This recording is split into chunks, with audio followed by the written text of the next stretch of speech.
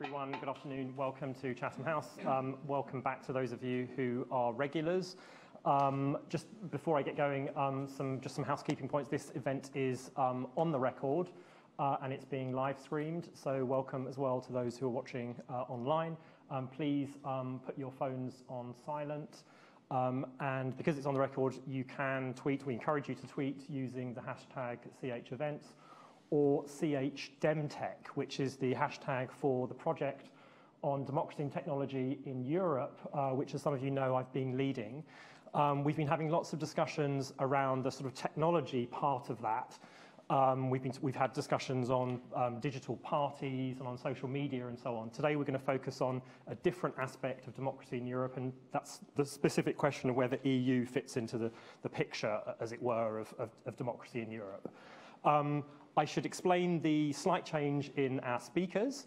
Some of you would have been expecting Sarah Ludford. She unfortunately had a death in her family last night. And Gisela Stewart very kindly, at extremely short notice, agreed to step in. I just emailed her literally an hour or two ago. And couldn't think of a better replacement. So thank you very much, Gisela, for joining us.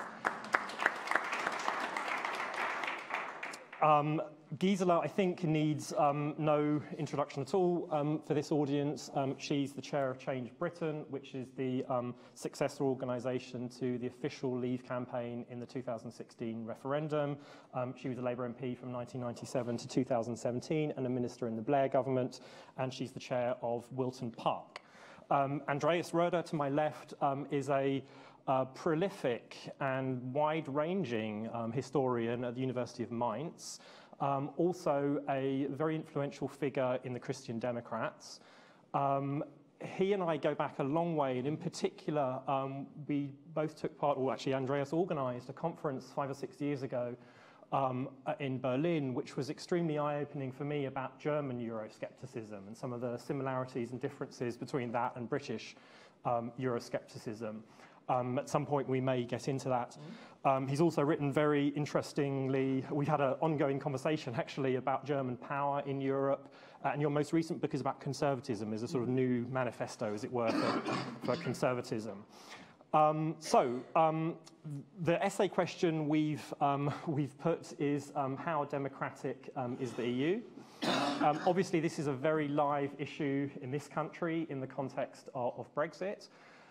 It seems to me that the Leave side of the argument, this has been one of the central arguments on the Leave side, that the EU is undemocratic, anti-democratic. The Remain side, it seems to me, has had less to say about this issue and has tended to focus on some of the other benefits of EU membership, like above all the economic benefits. But perhaps we can start with you, Andreas. What is the right way to think about the relationship between the EU and democracy? Is the EU democratic? Is it undemocratic? Is it non-democratic, as Peter Mayer, the Irish political scientist, put it? What's the right way to think about the relationship between the EU itself and democracy? I would say the EU is at least no parliamentary democracy. And at the same time, I want to say it does not have a democratic deficit. And I would like to explain this, even if it seems like a contradiction to you. So the question is, why is the EU not a democracy? Why is it not a parliamentary democracy? And I think there are at least 4 reasons for that. The first reason is that it consists of 2 threads of legitimation. The one is the intergovernmental thread, going from the electorate via the elected governments of the member states to the European Council. This is the one thread. And the other thread of legitimation is the supranational level, which means this legitimation goes from the electorate to the European Parliament to the Parliament. So this is a very specific construction, these 2 threads of legitimation. And having said that, this leads us to the second reason. This Parliament, which forms the second thread of legitimation, is not the sovereign of the government. And I think this is pretty crucial, since that the Parliament decides about the government is essential for a parliamentary system. So what we saw was that the European Parliament tried to take over this crucial right of a parliament in a parliamentary system to decide on the government by the system of the so-called Spitzenkandidaten, which you all know remained a very German word in the European integration history. So what the parliament tried to do was to transform the European Union, the whole construction, into a more parliamentary system by assuming the right to designate the government by the parliament. In a certain way, this worked in 2014. It was a coup which was fabricated by Jean-Claude Juncker and Martin Schulz. But as we saw, it did not work in 2019. And this was really crucial, since the proof of this constitutional innovation of assuming rights for the European Parliament would have been the repeating of this procedure in 2019. It did not happen. But the European Council took back the right to designate the head of the Commission. So this was a kind of rollback of power to the European Council. And there is another argument. Even if the European Parliament had succeeded, it would have won the right to decide not about the European government, since the European Commission is not similar to a government in a parliamentary system, but the European Commission is what is called the keeper of the treaties, and sometimes it might be the mover of integration. But first of all, it is competing with the European Council, and as experience teaches, in times of crisis, its influence is pushed back by the Council, as we, for example, saw in the Euro debt crisis. So you can say that the European Council still is the master of the state of emergency, and as a German, this is quoting Carl Schmitt, and being the master of the state of emergency is the famous definition of the sovereign.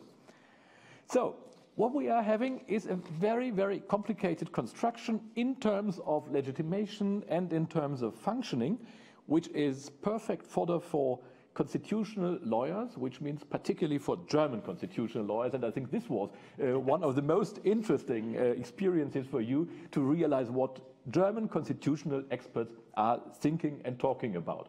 And I leave it up to you whether you prefer the German Constitutional Court's word of the so-called Staatenverbund, I will get back to that, or whether you prefer the traditional wording of Samuel Pufendorf, his saying about the old Holy Roman Empire, which he characterized as an irregular body looking like a monster.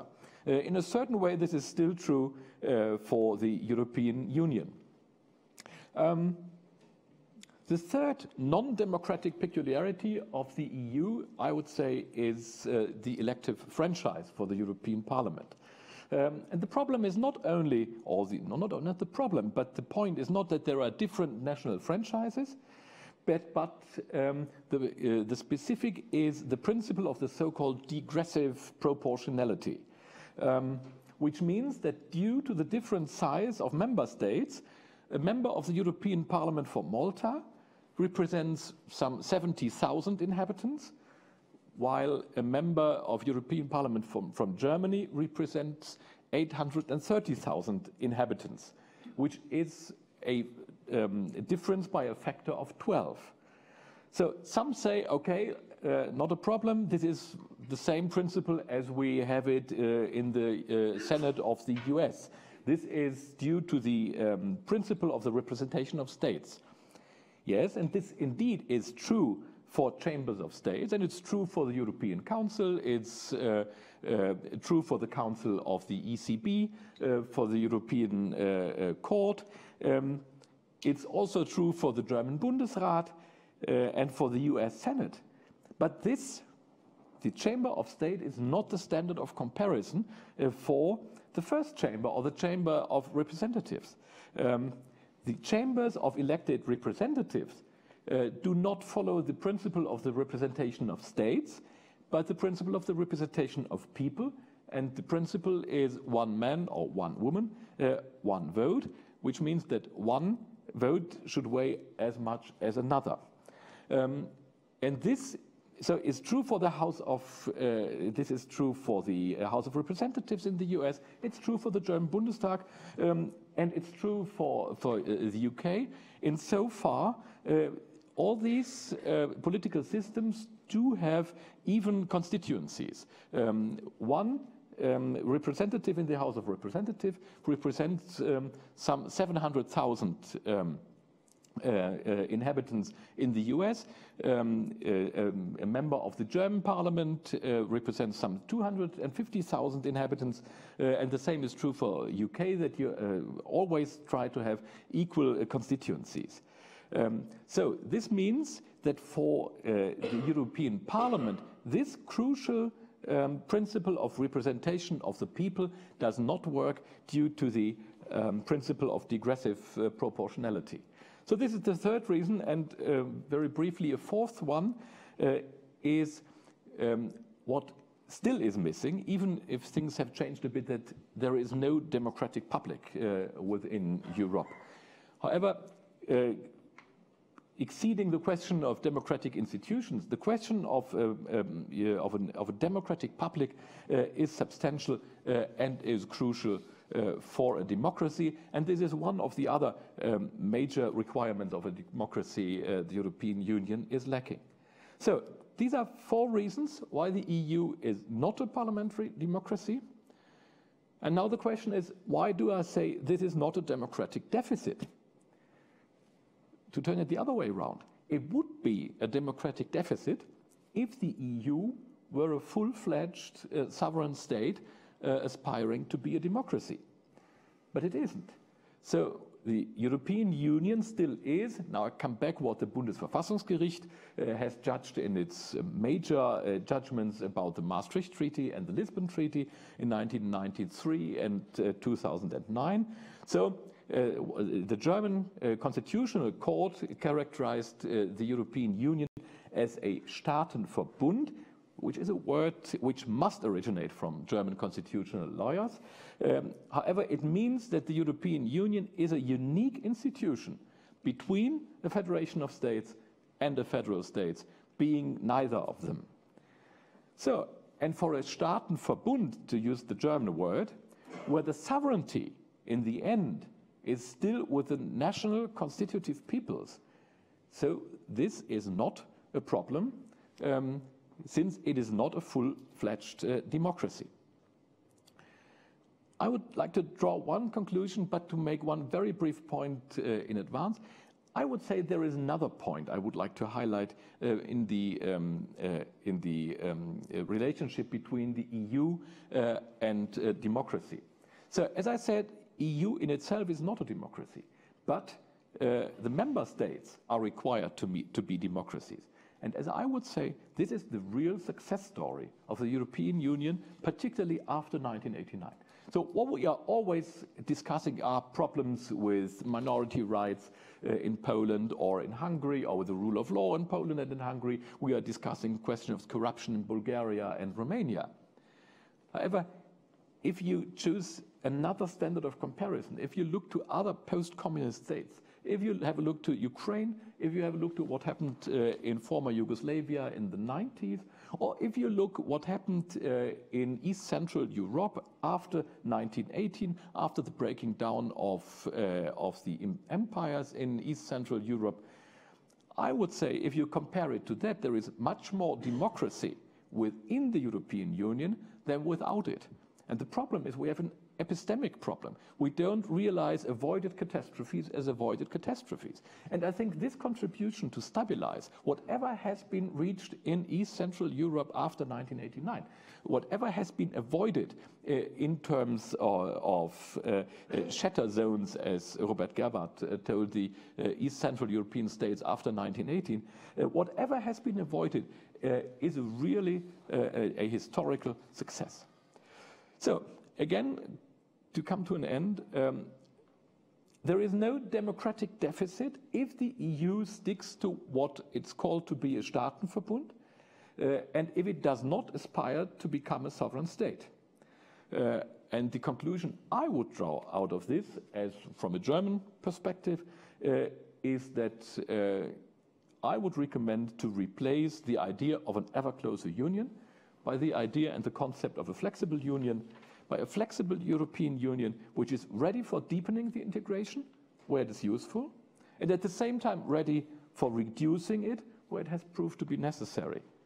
A European Union which focuses its core tasks, such as single market and trade, European mobility, which I think is one of the major tasks the European Union can foster, or digitalization, or some other questions.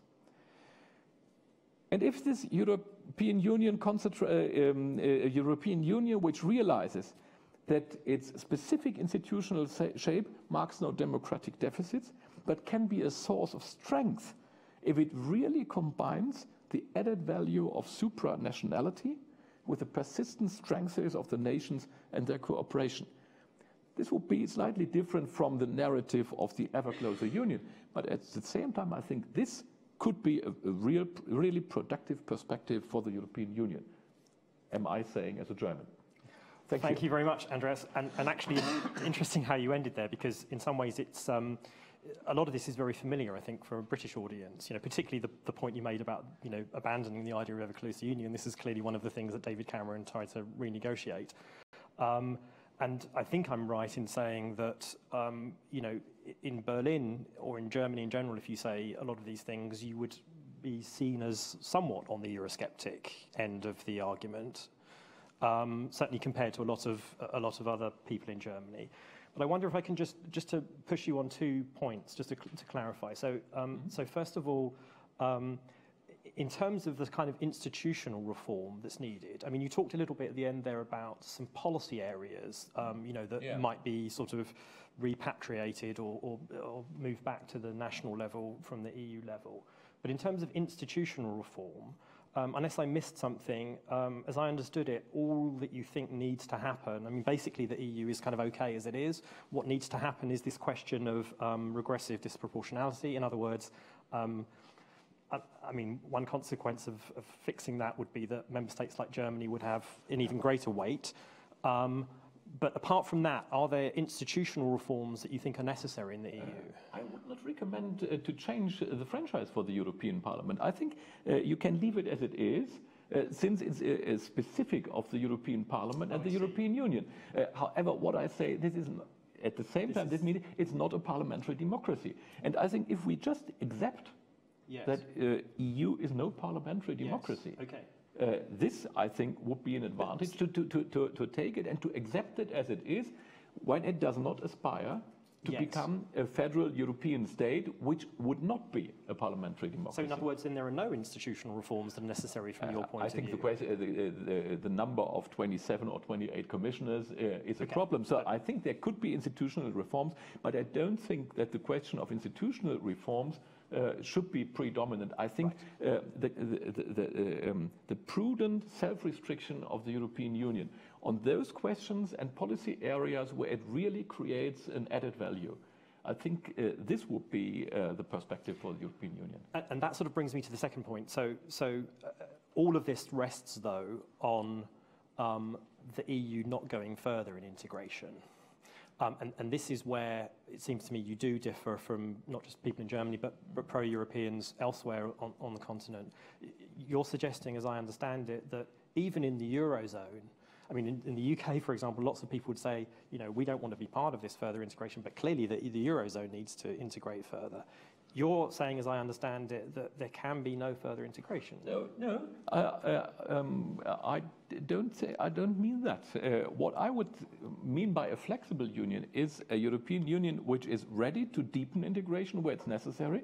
So, for example, defense politics, migration politics should be crucial for the European Union. And I think the defense initiative, this new defense initiatives, which is based on voluntary contributions, I think is the right way for Europe to deal. So what I think is it a kind of deepening of integration if Europe does much more in order to create infrastructure in terms of mobility? So I went to Tallinn a couple of weeks ago, and what the Estonians are wishing is a direct railway connection from Tallinn to Berlin.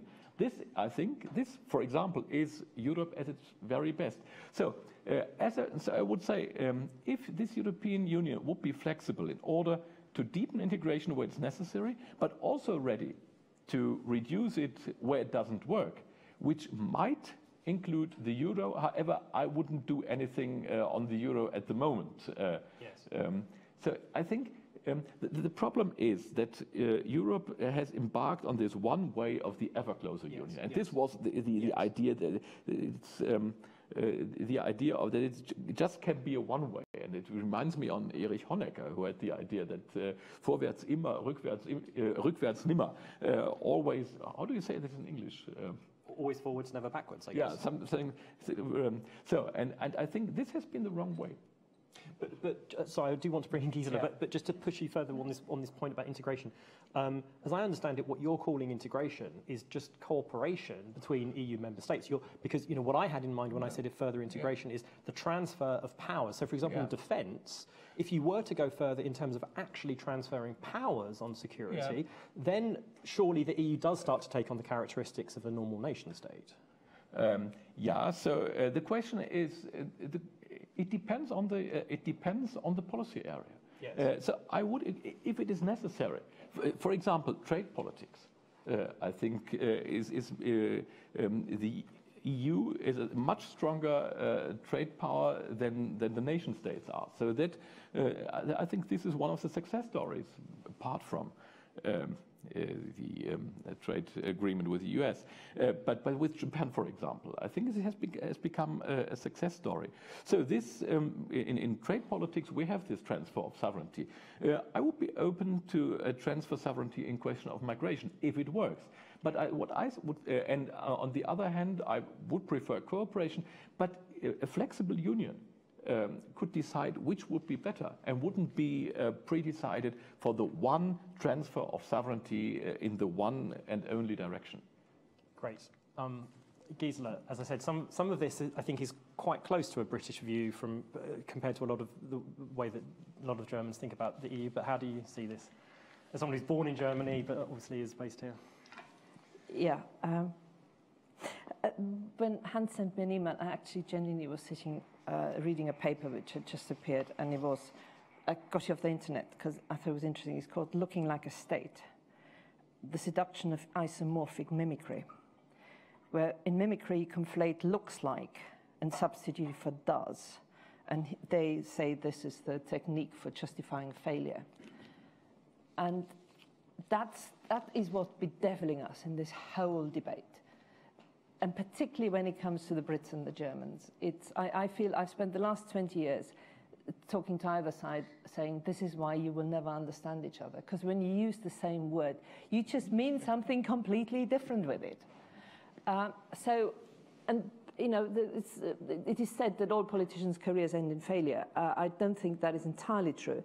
But I think all politicians end up being defined by subject areas which they hadn't originally chosen. And they somehow can't get away from them. And I have to say that when I entered Parliament in 1997 in Neville Chamberlain's old constituency as a German, born in Munich, Europe was not the subject I wished to get involved in, and yet I seem to be singularly incapable of shaking it off.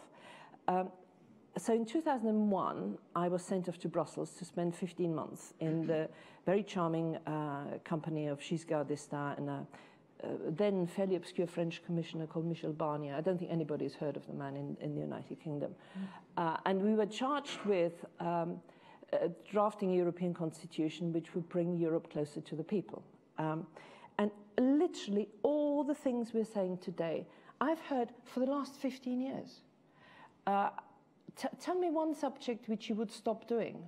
I remember in 2001, there was this question of the European Union needs to stop doing things. So I said to the Commission, have you ever rejected a proposal on the basis that it was not the member states should do that? And they said, Well, actually, the only one we can think of was the Animal Zoo Directive, which was a British proposal under the British presidency to have European standards for the temperature in zoos for maritime animals. So the talk of doing less in some areas is always there, but it never happens. So in this despair of not being able to give up the subject, I've really gone back to very, very basics as to even what do I mean by democracy. And in that concept, I asked myself when David Cameron called the referendum, because you have to remember, as a Bavarian, Bavaria is a federal state, Germany is a federal state. I don't regard the F word as offensive. I was brought up to think that federal structures stopped the centre accumulating power. So even when they talk about federal in the British context, I go and say, but when the Germans talk federal, they mean something completely different from when you say federal. So I thought in 2016, when David Cameron called the referendum, I thought, what would he have had to come back with for me to vote Remain? And actually, it wasn't an impossible chart sheet in that sense, because if he had come back with a deal which said there will forever and ever be countries who are members of the euro, the single currency, and those who are not, and this is not a question of a few countries having an opt-out, it is a Europe that actually is not of two speeds, because two speeds still imply the same destination, but it is a variable configuration. I would have said at that moment, you know what, let's give this a try, because the elephant in the room is the single currency. And this requires some changes. So let's go back to the democracy bit. Whenever I want to get myself out of the Anglo-Saxon Germanic sphere, I turn to a Bulgarian called Ivan Krastev. And Ivan, he runs a think tank in Sofia called Red House, and he's just written this book called After Europe. And he makes this very interesting observation that, you know, because I used to say to him, my basic definition of democracy is that I can vote in those who are in charge, and what's more to the point, I can vote them out again. And he said to me at one stage, he said, yeah, but what's the point of being able to vote your government if you're in Greece and they can't determine policy? So I have refined my definition of democracy to say, not only do I want to be able to vote in my government, but by voting in my government, I do wish to have a say about the policies and change them as required when they pursue it. Which takes me to where I think the democratic deficit goes on. And within the European Union, you cannot deny that the whole trajectory has always been towards that kind of deeper integration which takes you to the state. Because, you know, I have no problem with your Staatenverbund, but the euro requires more than a Staatenverbund. You cannot avoid this. And then there's lots of talk which never happens. 2002, I remember sitting in Brussels arguing about whether we should have a rapid reaction force, because the question of defense was always there. 50,000, small call, you know. 15 years on, we still haven't got enough soldiers capable to call on to have a rapid reaction force. And we've still got hardly any countries which are reaching the NATO target. And even we who reach the NATO target do it by some rather creative way of including pensions and things. So the democratic deficit comes in where, because in the European Constitution, which I sort of thought, yeah, let's give this a try. I thought, what are the things which I would require to make this work? So my cross on the ballot box has to mean something when I elect the parliament. I refine this. The only European election I have lived through where the European election was fought on the subject of Europe was actually bizarrely the last one, where the United Kingdom returned as the majority party representing it, the Brexit party. The previous European election, the biggest parliamentary representation in the European Parliament was UKIP. But that has completely passed by the kind of thing. So if I vote for the European Socialists, I do require to have some sense of what the European Socialists will stand for in the European Parliament. So you know, when the idea of the Spitzenkandidat came up, in 2002, one of the things which we talked about was that at least have on the ballot paper who your party would send as a commissioner. So, you know, when the Labour Party has its closed slit, they would say, and if we get more MEPs than any other party, we would ask the government X to be the commissioner. Sort of some introductions. So my difficulty is that if we go down a trajectory of losing the people, and by the way, if I even go further back to democracy, and we have this debate now in the United Kingdom, we are going through what in 200 years ago would have been a civil war in terms of the massive tensions of powers and redefinitions of power. It's either a balance of power, but you need to decide where your core authority comes from. Up to the 19th century was either king or god. The American Revolution and the French Revolution required neither king nor god, so we rediscovered the people. And when we rediscover the people, we have to have mechanisms to control what otherwise would be mob rule. That's why we've got political parties, we've got elections, we've got judges which sort of contain. This is a very sophisticated structure. But just as like the United Kingdom at the moment, I say we're beginning to discover that when we create something which we call a constitutional court, we should not be 10 years on be outraged when it starts to behave like a constitutional court.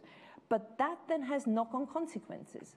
And I think in the European Union, there's equally been a kind of denial that when things aren't what you precisely define them and what they mean, that has consequences. So looking at the European Union, my idea of the democratic one, the dangers I think it's facing is that the Euro countries will have to become more than Staatsverband. They have to be. That requires the parties.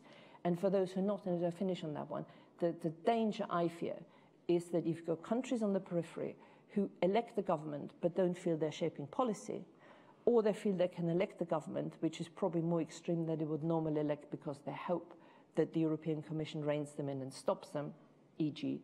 some things which have developed in Poland, you will end up with an electorate that regards its entire power to be no more than to know what it objects to. And to me, democracy has to have the ability to object, but it must be by far more constructive. Great, thank you, Gisela. I want to bring in the audience, but Andreas, do you want to briefly respond to this point on the euro? And I suppose there are two aspects to it. One is this point about whether the status quo is unsustainable, so further integration is needed. But then secondly, also this point about the sort of democratic implications, because so I often like to mention this Wolfgang Schäuble quote where he says, we cannot allow elections to change economic policy in the context of the Eurozone. And is there not a way in which, particularly in the Eurozone, but perhaps more broadly in the EU, this replacement or rather taking areas of policy out of the space of political contestation, democratic contestation, creating rules to govern them, is this not itself inherently anti-democratic? And that's been sort of exposed in the euro crisis, hasn't it? Let me start with saying a word about the construction of the European Monetary Union. And the question is whether it is a misconstruction or it is not. But it is one of those peculiar European constructions, since it's resting on two pillars. On the one hand, the currency politics has, how do you say vergemeinschaftet? Mutualized, whereas the fiscal politics remain in the response of the single states. So fiscal politics and currency politics are divided, and fiscal politics do underlie a system of rules of the so-called stability criteria, and all the member states of the European Union have agreed to obey these criteria of stability. So this is at least the German interpretation of the construction of the monetary union. Yeah. So you have this supranational pillar with the ECB and the currency politics, and the national pillar with national responsibility for fiscal politics. Now, the question is whether this is a sustainable construction. And I know that there are quite a couple of economic experts. You repeated it and said, this is not a sustainable construction, this cannot work. I know that economists do say so. At least the German interpretation, and I think the German interpretation does fit to at least to the text of the treaties. I think it's not a wrong interpretation. Say, okay, this is the construction we agreed upon, and again, to quote Constitutional Court, if the European Monetary Union would substantially deviate from this construction, it would pose the question whether the European Monetary Union would still be legitimate in Germany. So the Constitutional Court said if the Monetary Union would be changed substantially, heading to a transfer union or something like that, to mutualization of fiscal politics, this would require a German referendum. Yes. And do I have to say anything about referendum here? This is the German position. And to say it again, I see the objections of economic experts. And at the same time, I see the German argument of the institutional construction of the monetary union. And at the same time, I would say if states have agreed to obey certain rules and they have become part of an institution working with sanctions in a certain way, this is a voluntary contribution or membership of this monetary union. So that at the moment, Greece, which is the example, was not able to pay its loans and was requiring the help from the monetary union. And you know the German argument is Article 125 of the Treaty of the Functioning of the European Union excludes that. Bailouts, basically. Excludes bailouts, yeah. And the German position is, I know the British is, there is no rule in a state of emergency, but the German position was Article 125 excludes bailouts. Even if it does, we did help Greece. And at the same time, it was clear that this was combined with a kind of conditional help for Greece. Yes. I say this is the German position, yes, at least. And I see the position that you can say the Greek government was not able any longer to judge about its own budget. At the same time, the German position is if you want our help, these are the conditions. And you know that Wolfgang Schäuble in 2015, this would have been the alternative, would have been to leave the euro. Yes. And this is what Wolfgang Schäuble in 2015 wanted.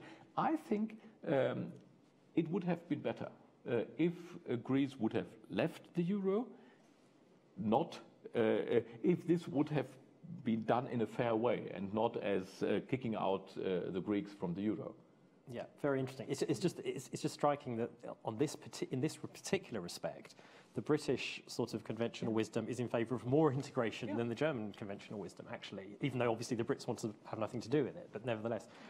Yes. One observation. If anybody wants to pursue this, read Mervyn King's book, The End of Alchemy, where essentially he looks at what currency is. Because, you know, we talk about these things. It's not about a set of rules.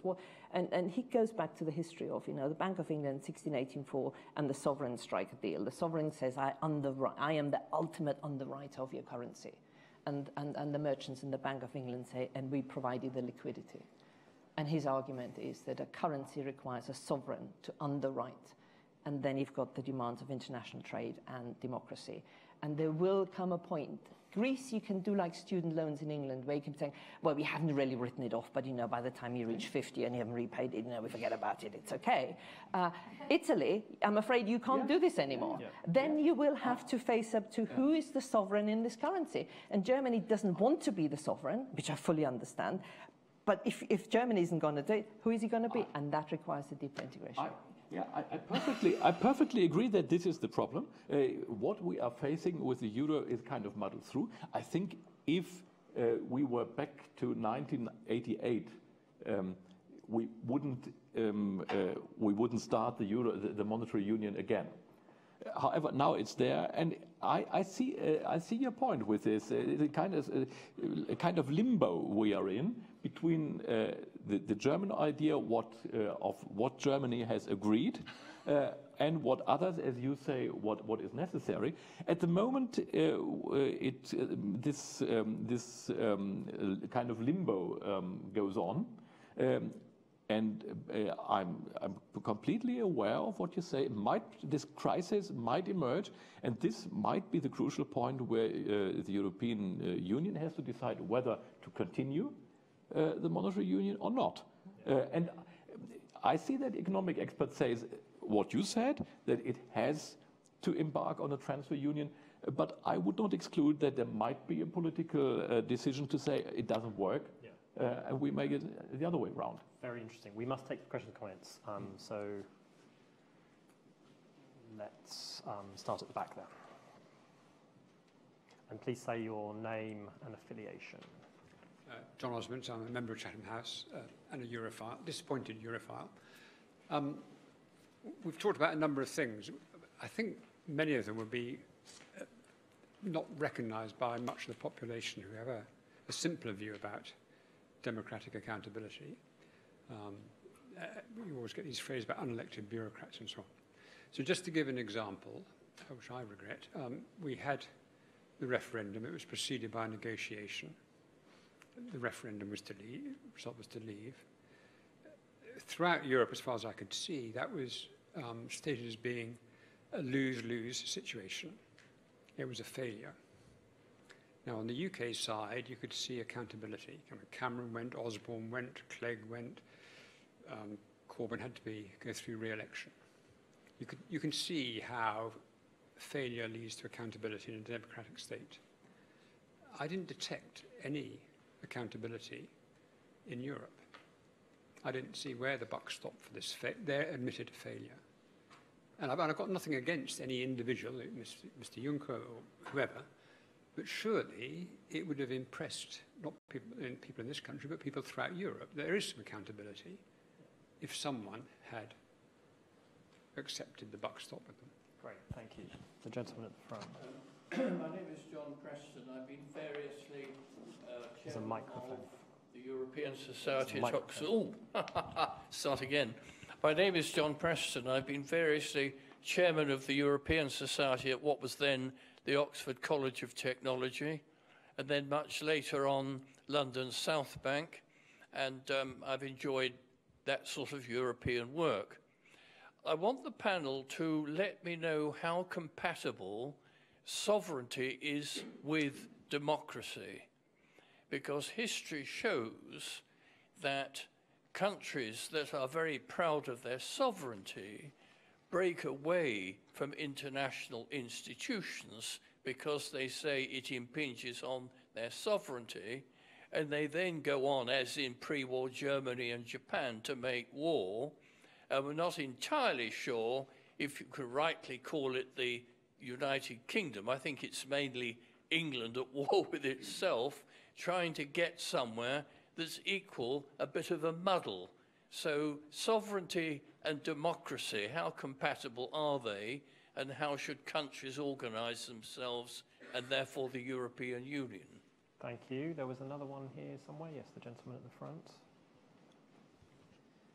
My name is Byron Fry, member of the Chatham House and IDA Ireland, the Irish Inward Investment Agency.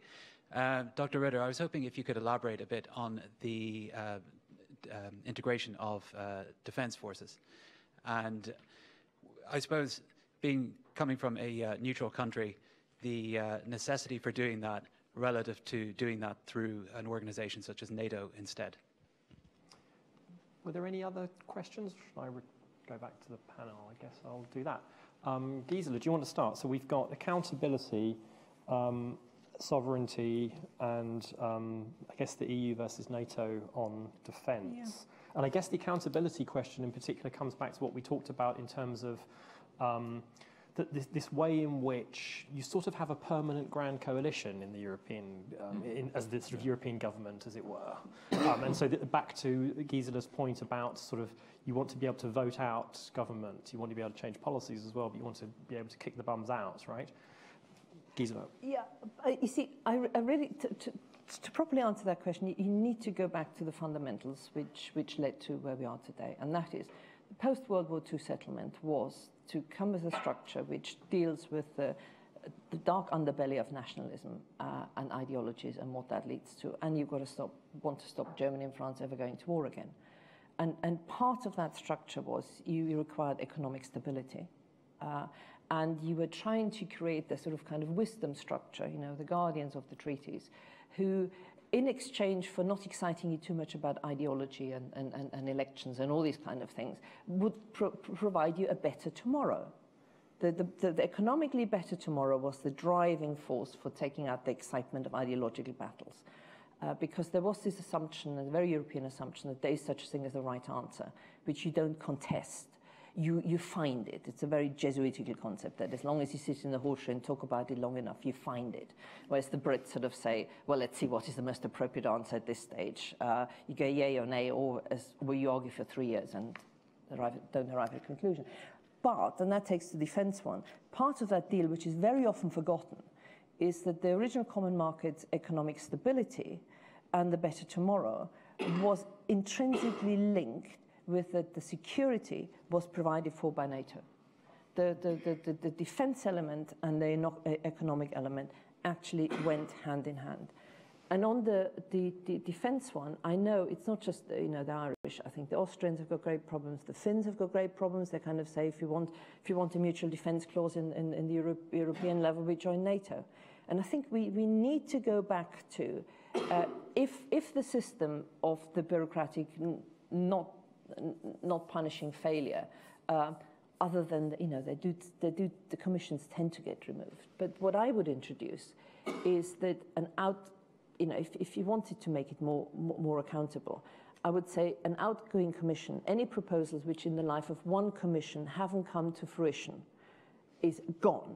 I mean, at the moment, all you can remove any ideas is negotiate them to death, because the patent. I remember the patent directive. I mean, how long has that been going on for? By the time you finally agree, it's not worth having anymore. So there are bits where, rather than punishing failure, because I think that system is a bit too far, you could have stops and saying, and this is the new commission which comes in, and the new council set up, and the new parliament, and you will be able to show what you have produced and what you haven't produced, and that gives us some. But on the defence, I tell you, I think the real biggest problem is that it's the displacement activity of that we argue about political accountability when what we're losing all across Europe is the most basic capability. I mean, the Germans and Dutch are doing some very interesting stuff together, which is totally outside the European Union framework.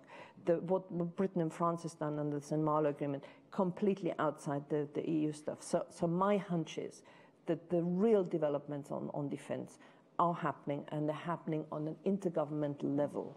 And to argue over the EU dimension, I think, is a distraction. Andreas? Mm-hmm.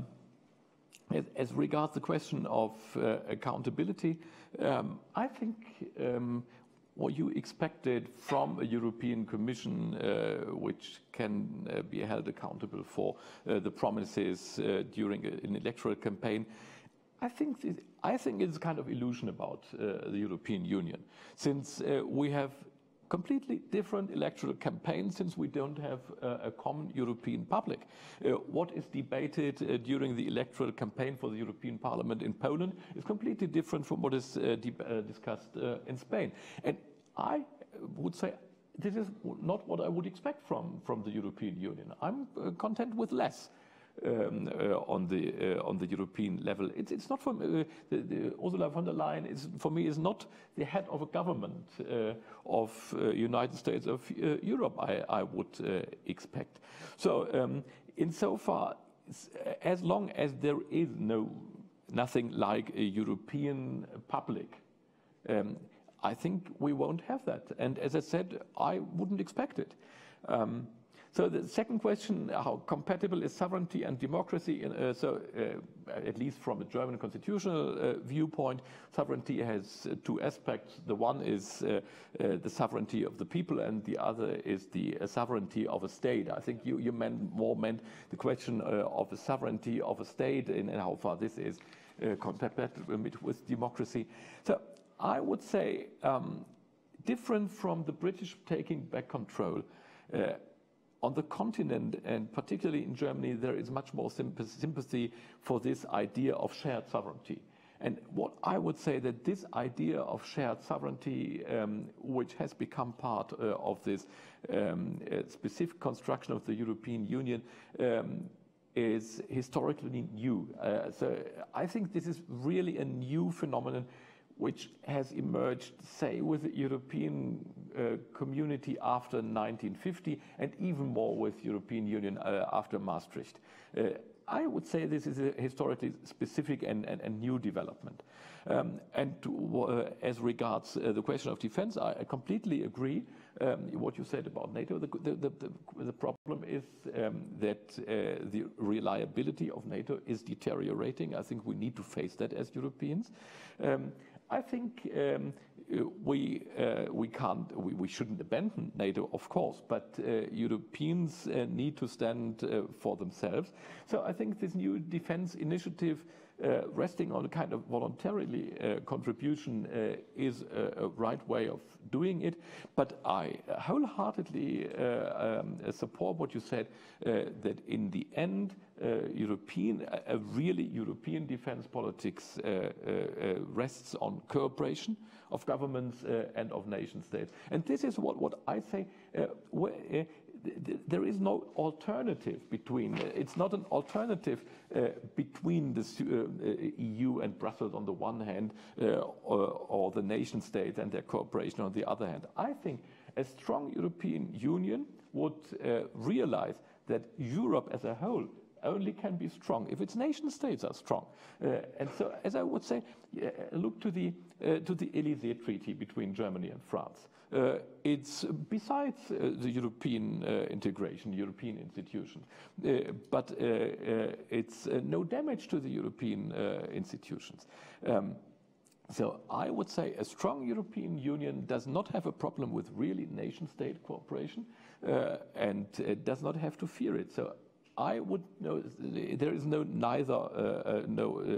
one or the other, but the prudent combination of nation-state cooperation and supranational integration, as you asked before. I think a prudent combination which does not fear that nation-state cooperation would weaken the European Union. This, I think, is the wrong alternative, and a prudent European Union, prudent Europe, would stand both. How much of this discussion do you think has to do with different conceptions of democracy?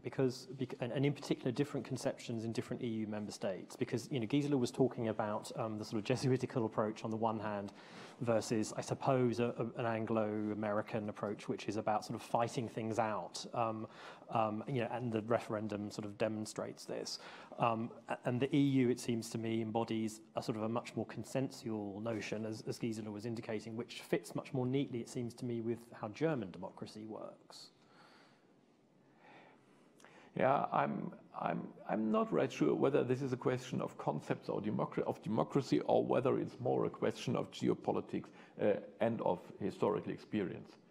If you say this consensual model, if you ask for pre-war Germany, so the German experience, never to be isolated in Europe, and never to stand against the other Europeans and never to wage war. It's so deeply seated within the German DNA after 1945 that I sometimes think that it's rather this question of historical experience, historical lessons Germans think to have learned than a question of concepts of democracy. Yes. But it's clearly rooted in history. But as a German who knows Britain quite well and spent some time here, do you not? I mean, you made this point about shared sovereignty. This is something which I think it goes back to the question. This is something which Brits struggle with, I think, partly because of the way that we have a very unitary political system where sovereignty, we have quite a simple conception of sovereignty. There's a bit of a tension between, are the people sovereign or is Parliament sovereign? And that's playing out right now, obviously. But it's relatively simple compared to this idea of a sort of multi-level governance, which I think in Germany you're much more comfortable with. yeah, on the one hand, much more comfortable with.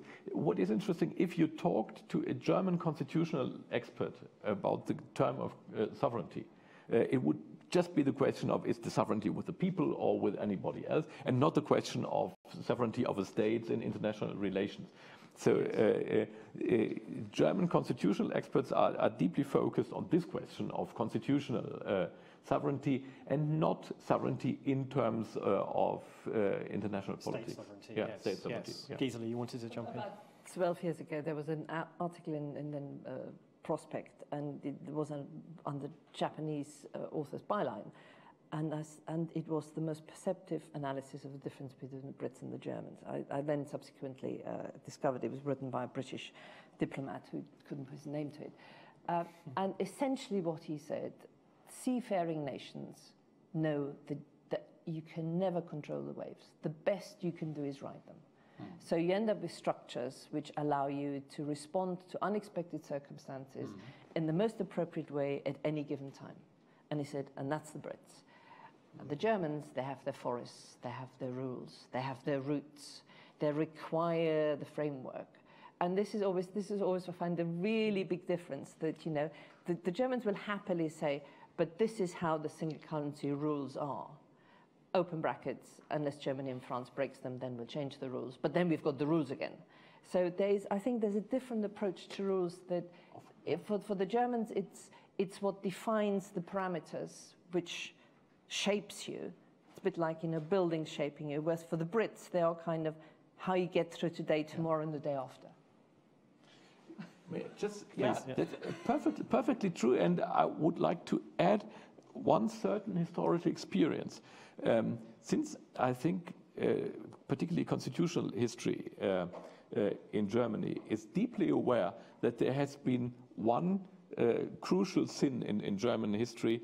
You know, when the famous German constitutional expert Carl Schmitt wrote in July 1934, when Hitler had killed his entourage from the SR. Carl Schmitt wrote a famous article with the headline, Der Führer schützt das Recht, the Führer protects the law.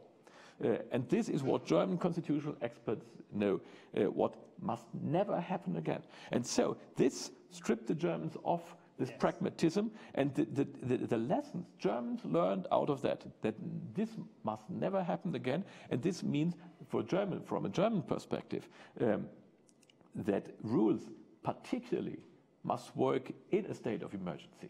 And this explains much of the German behavior in the Euro crisis. Yes, and that's the exact quote that I remember from that conference. And at the date of override, and of course Peter Hennessy, the great constitutional expert who deserves a sainthood in my book, he said that this week in the United Kingdom we had a principle which was called the good chap theory, which meant that some rules the good chaps knew, you never questioned and you never broke. And he said this week we're seeing the end of the good chap theory. So the process of the UK leaving the European Union may curiously either make us more European in the way we operate or more American, but yet to be seen. That's a great place to end. Thank you very much for your questions. Thank you so much to both of our heroic panellists. Gisela for stepping in at the last minute, Andreas for coming to London even though you have a cold. So thank you very, very much. Thank you very much for coming.